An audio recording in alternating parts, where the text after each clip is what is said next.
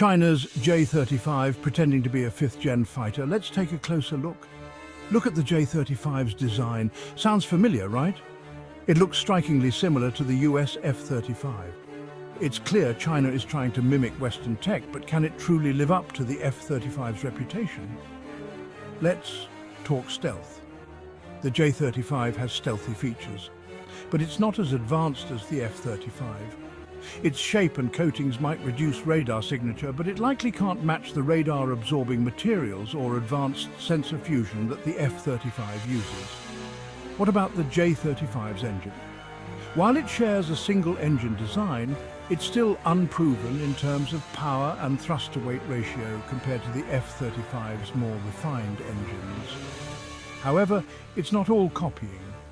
The J-35 could be a powerful asset in China's Naval Air Force, with a design tailored for carrier operations.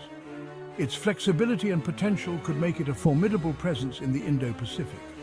So, is the J-35 a true fifth-gen fighter or just pretending?